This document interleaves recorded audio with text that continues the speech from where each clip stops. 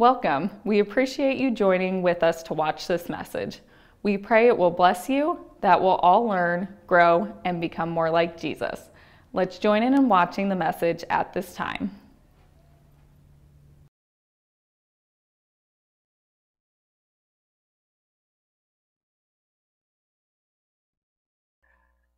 Pastor Vic Pence told the following story, and I assume that it's about himself. He went to Nordstrom's and bought a blue blazer, took it home, wore it a couple times, and decided, man, this thing is really no good at all. He didn't like the color. It collected lint. It was just a pain. So for the next 6 months, he kept wearing it reluctantly until finally he gave up when he said, this is it. I'm hanging it in the closet. Forget about it. Now, what you have to understand is Nordstrom's has this warranty, this guarantee, unconditionally guarantee. If you don't like it, you can return it. No questions asked. Doesn't matter when, just return it. So he hung this blue blazer that he hated in the closet all the time knowing, I could take it back to Nordstrom's and get a new one, get one that I liked. And it finally ate at him enough that after a year and a half of owning this blue blazer, he decided, I'm going to take it back.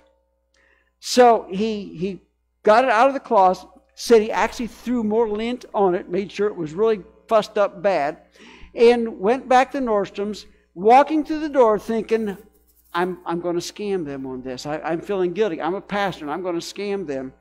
So he had his little speech all prepared, walked up to the first salesman that he came up to, which was a dude with a handlebar mustache, so looked a little bit macho. And so he walked up, and I quote, I am about to put your famous unconditional return policy to its ultimate test.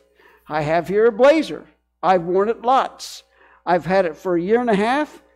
I don't like it. It's the wrong color, and it attracts lint like it's going out of style. But I want to return this for another blazer that I like. End quote. And he just stood there. And this handlebar mustache salesman just stood there. Finally, the salesman said, and I quote, for heaven's sake, what took you so long? Let's go find you a blazer. End quote. 10 minutes later, Pastor Vic Pence walked out of Nordstrom's with a brand new blazer worth $75 more than he paid for the original and didn't cost him a penny. A year and a half wasted with this blazer that he didn't like. Well, welcome to Father's Day message today, and hope that all of you guys have a great day today. Now, hopefully you treated your wives really special for her day, so now that she's going to pay you back for your day, and hopefully it's a good payback. So hope that you all have a good day anyway. So we're going through the Bible with the epic journey, and we're in Genesis. We've already been through the beginning, so now we're in Abraham's journey of faith, which we're looking at some of the highlights of his life. And today we're looking at a quote. Don't know if God actually said this or not, but trust me. Like I said, don't know if that's actually in the Bible or not, but just imagine that it is, that God is looking at you and saying, trust me. Now remember, at this point in his life, it's still Abram and not Abraham, so if I goof, I apologize. When God makes you a promise, and he's made lots of them in the Bible, do you trust him? Do you believe him? Now it's easy for us to sit here today and say, well, of course I do. But do your words that you say prove that you trust him? Do your actions prove that you trust him? Or are you complaining at God a lot of times? You're worrying a lot of times. Do we really, really believe God when he says it? So let's put this to the test. In the Old Testament, which is where we're at now, the Israelites are on the east side of the Jordan, ready to enter into the promised land. Now, this is the land that God is promising to Abram that we read about now. So they're ready to go into the promised land to conquer it. But we got to go back a few years, 40 years. They were going to enter the promised land at that point too, led by Moses. And they sent the spies in, and the spies came back, 10 of the 12 said, no way. They're giants. We're grasshoppers. They're going to chew us up and spit us out. They're going to stomp on us. No way. And God said, fine, wander in the wilderness for the next 40 years till all of you 20 years and old die off. Oh no, we're going to go in, we're going to defeat them. And they went into Canaan and they were beaten because God wasn't with them. So now you're a soldier ready to go in. Now, at this point, Moses is still alive. Let's see what Moses has to say. Deuteronomy 31:6. Moses knows what is in their mind. He says, be strong and courageous. Do not be afraid or terrified because of them. For the Lord your God goes with you. He will never leave you nor forsake you. So now, you're a soldier. You know the history. Just 40 years ago. Maybe it was your dad, maybe your grandpa that experienced that. Do you know that Israel was defeated at that time? You're a soldier, ready to go in. Do you really believe God's promise? He will never leave you nor forsake you. You're the spouse of this soldier. He's going into battle. Do you believe he's coming home alive? It's your son. Do you believe he's coming home alive? It's your daddy. We put ourselves in this situation, and all at once, how well did they trust God? How well would we trust God? You say, well, that's Old Testament. Yeah, that's not modern. Okay, let's go to Hebrews chapter 13, verse 5. Keep your lives free from the love of money and be confident with what you have, because God has said, never will I leave you, never will I forsake you. Okay. You're sick. You don't know what's wrong. They need to go in and do an exploratory surgery. Do you trust God? You and your child, your son or daughter, you've just had a terrible argument. They're teenagers. And the argument was really hot. They run out of the house. Like, I hate you! Slam the door, jump in the car, and take off. Do you trust God to take care of that child of yours? See, when the rubber meets the road, it gets difficult. Let's go to another one. New Testament, words of Jesus. John chapter 14, verse 27.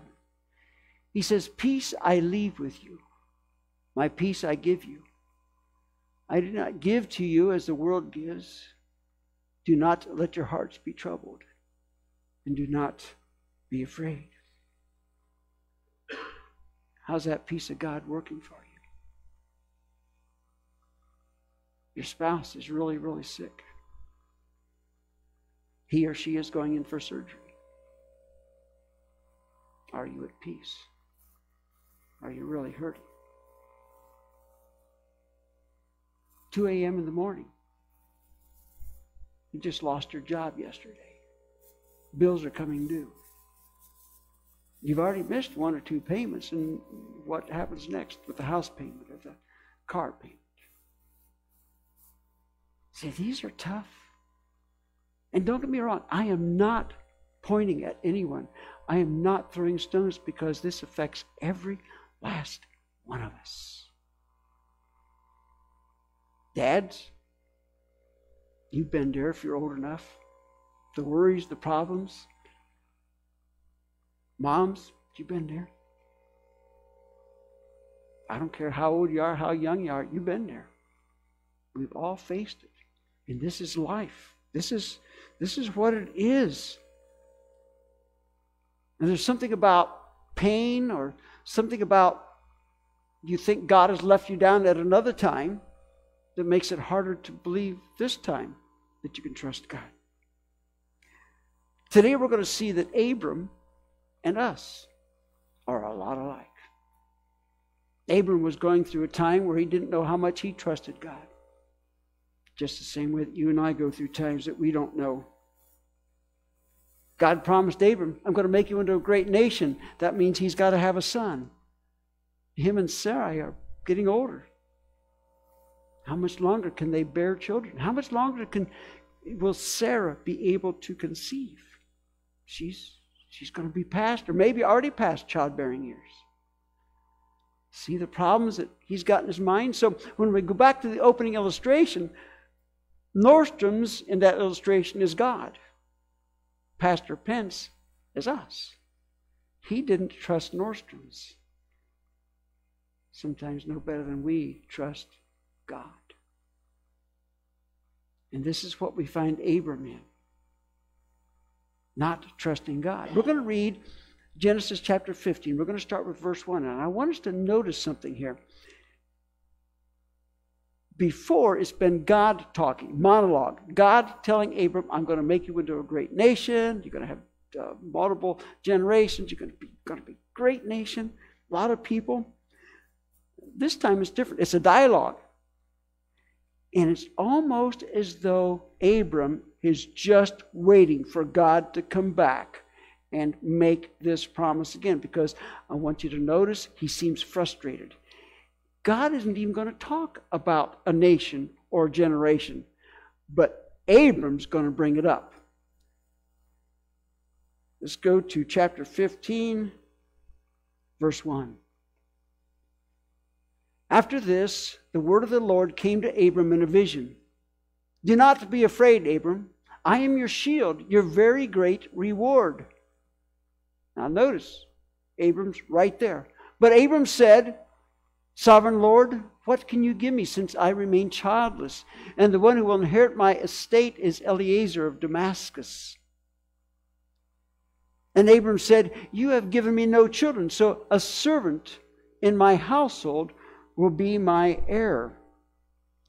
Now, God has promised him to have children, to have great generations, to become a great nation, but it's not happening. So this culture at that time says, well, if there's no children, then one of your servants will inherit everything. Now remember, he's rich. Abram is very rich, got a lot of herds, a lot of money, and so Eliezer might be kind of excited at this point right now. I don't know. And so Abram brings this up. Oh, wait a minute. What about this promise of a nation? What about this promise of a son? What's happening with this? And see, this is much like us in life. We have things hit us in life, and we get concerned. Sometimes we suffer for no apparent reason. Sometimes it's not our fault. Sometimes we made a mistake. Sometimes we've sinned and we repent. We go to God and say, okay, show up. Help me out here. I've repented. Sometimes it just seems that life is squeezing the breath out of us. Sometimes it's as though nothing major went wrong, but just everything is just caving in on us, closing in on us, and it's hard to breathe.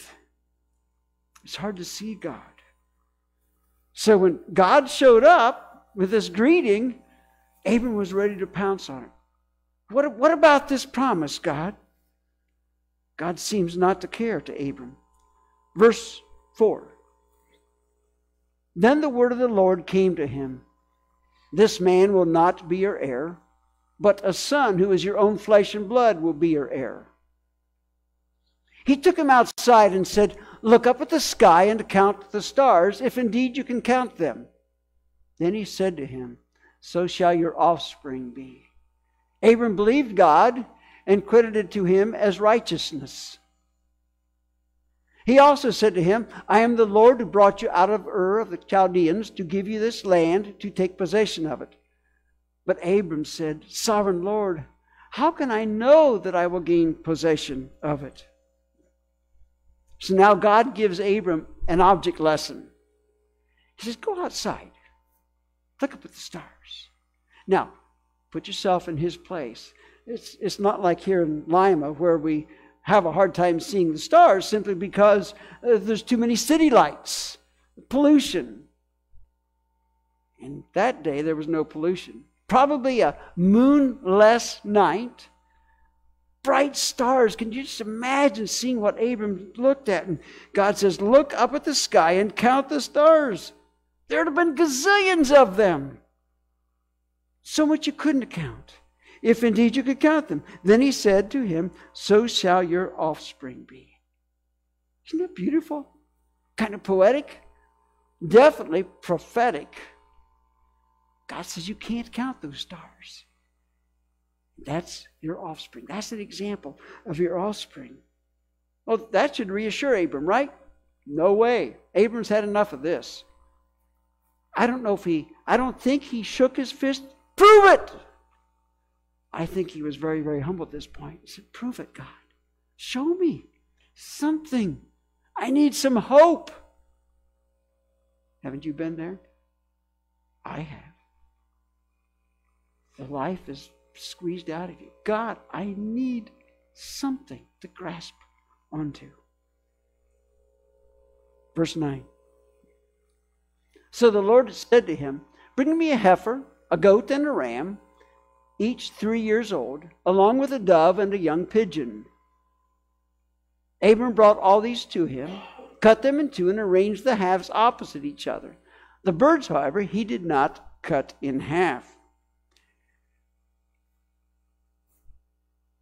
I'm told that 100, 200 years ago, that if two farmers were going to make a deal, maybe buy some ground off the other, or sell a bull, buy a heifer, whatever it might be, they'd simply shake their hands on the deal. And that was the contract. It worked. Well, now we've got to have a legal contract signed. It's got to be done by a lawyer. It's got to have all the T's crossed, the I's dotted to make it binding. Well, let's go back several thousand years. This was their way of doing a contract. They took the animals, they split them in half, right down the middle, laid half over here and half over here. Now, this is just getting good, so hang with me here. We go to verse 12. As the sun was setting, Abram fell into a deep sleep, and a thick and dreadful darkness came over him. Then the Lord said to him, know for certain that for 400 years your descendants will be strangers in a country not their own, and that they will be enslaved and mistreated there. But I will punish the nation they serve as slaves, and afterwards they will come out with great possessions. You, however, will go to your ancestors in peace and be buried at a good old age. Now, this is God telling him what's going to happen with they're going to be in Egypt, they're going to be enslaved, and then Moses is going to lead them out. So we got the story here. Let's go on to the next verse. When the sun had set and darkness had fallen, a smoking firepot with a blazing torch appeared and passed between the pieces. On that day the Lord made a covenant with Abram and said, to your descendants I give this land. Now, this is the ancient tradition of the covenant that we started talking about just a bit ago. The pieces are split in half down the middle. They're laid on each side. And when two people or two parties would agree on something, then each person or each party would walk between these split animals. Now, you can just imagine, it's kind of gross to think about it, but it'd probably be blood running down into the middle. So as they walk through with their sandals or their bare feet, they're getting blood on them. But this was a covenant. This was the promise. This was the guarantee. Whatever was agreed upon, this sealed it. But notice, only one of them walked through it. This, what was it? A smoking fire pot with a blazing torch. That was God. God walked through this, but not Abram. Why? Now, I'm not certain that I have the answer. We're just guessing here at this point. Maybe God was the only one that needed to walk through it. It's God making the covenant, God making the promise, so maybe God was the only one that needed to go through it. I don't know. There's another possibility, though. You ever make a promise to God and didn't keep it? We just kind of slough it off. Let's go back to Abram's time. These were binding covenants. If Abram walked through that, that meant that Abram had to keep his end of the deal. And he knew he couldn't do it. Impossible. He's human, like you and me. We can't do it. And he knew it. So we don't know for certain what reason, why he didn't go through, but he didn't. Concerning God's part of the promise, though, one point today. God is faithful and will never break his promises. Never. God will never break his promises. And we can trust him completely and wholly. But see, the problem is not with God in these covenant arrangements. It's us. We're the ones that don't live up to it. Now, I don't use movies for an illustration very much, but this one movie just seems to be the best illustration of who we are and what we're like. Movies from the 60s or the 70s, I don't know. The star of the movie had a rough life, and he's fed up with it. So he's on a beach. He wades out into the ocean and decides he's going to end his life. So he starts swimming away from the beach, complaining to God about life. And I don't remember what it was even about, except, God, I've lost my business. My partner stole it from me. My wife has left me. My kids have left me. Just bemoaning everything. Just every reason he could think up to end his life. And you could see each stroke that he's swimming, he's farther from shore until finally he is way out there. Way out there. Until finally he decides, maybe I want to live after all. So he turns around, and shore is so far away. How do you ever get back? So he starts praying to God. Hey, God, if you just get me back, I'll give you half of everything that I own. My paycheck from now, I'll give you 3/4 of it. God, I'll go to church every Sunday. I'm going to, my kids, I'm going to treat them better. I'm going to do this. I'm going to do that. And so he makes all these promises, except as he gets closer to shore, and now is within reach, he starts reneging on his promises. But God, I can't quite give you half of everything that I own because I've got some debts to pay. I'll give you 25%. A little while later, well, God, the Bible says you only demand 10%. We'll go down to 10%. He goes down a little bit farther. God, I've really got this debt I've got to pay. And God, I promised my kid I would be at his softball game, but I promised my buddies I was going to go golfing with them. You see what I'm getting at?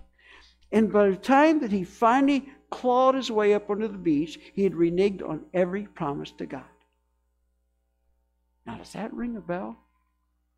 Have you ever been so sick or a family member so sick? God, if you just heal me or heal them, I promise.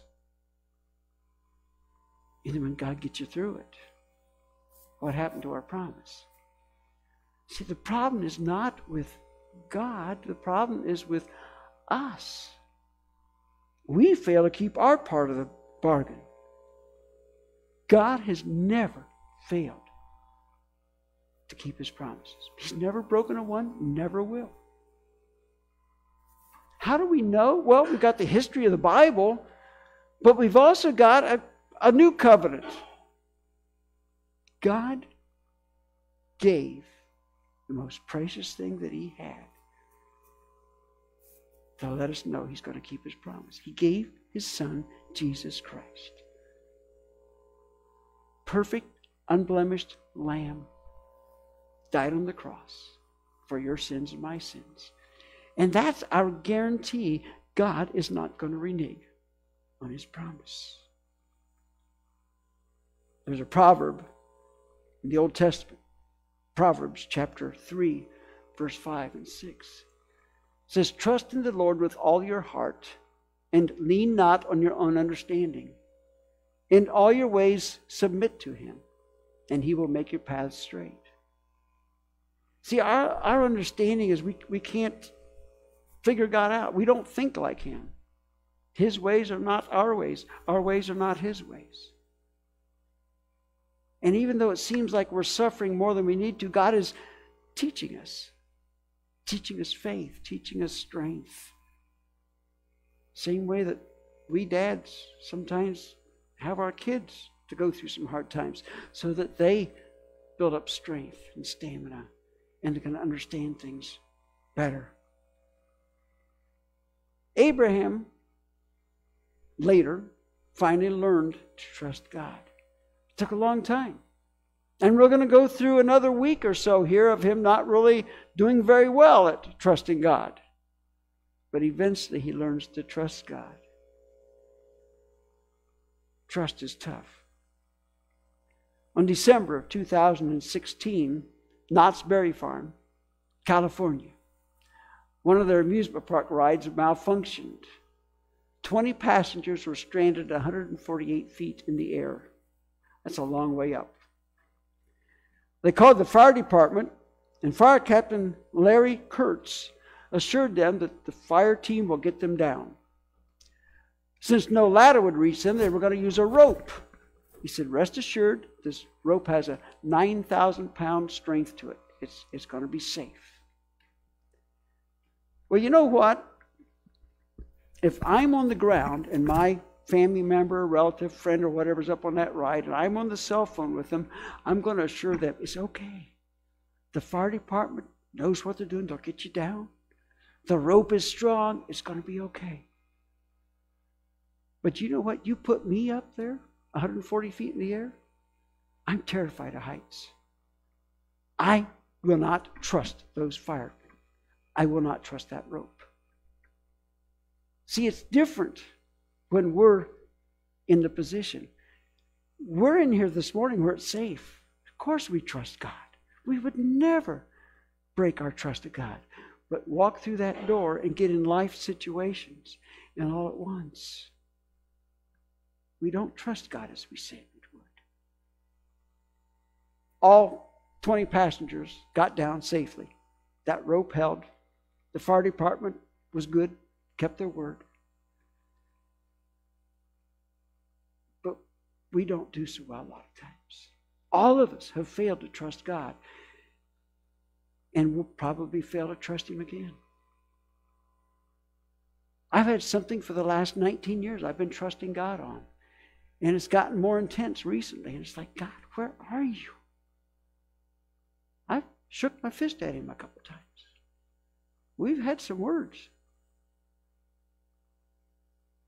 And I think He's saying, trust me. I don't know how it's going to turn out. I have no clue. I'm just pointing out we're all in the boat together. And at times it seems like the boat is going down. But God's made us a promise. I got you. I got you.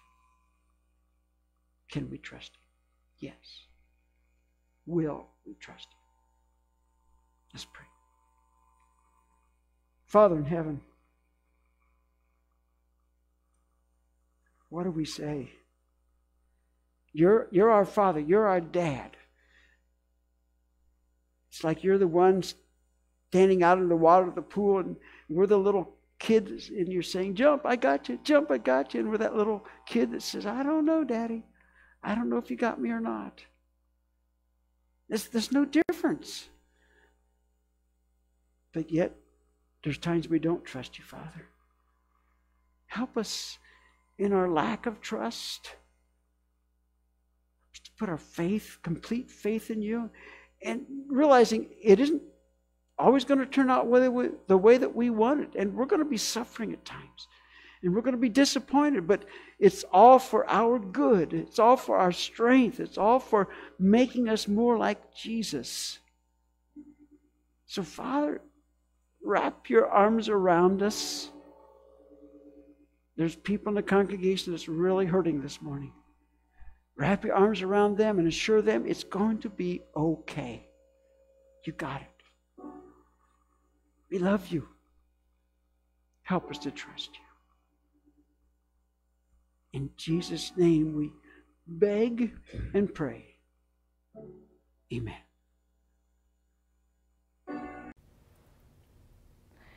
Thank you for watching the message. If we can help you in any way, we ask that you please contact us. Check us out on our website at roscopchurch.org. You can find the information there, how to contact us. We'd love to hear from you. talk with you, and help you in your walk with Jesus. Thank you once again for joining with us.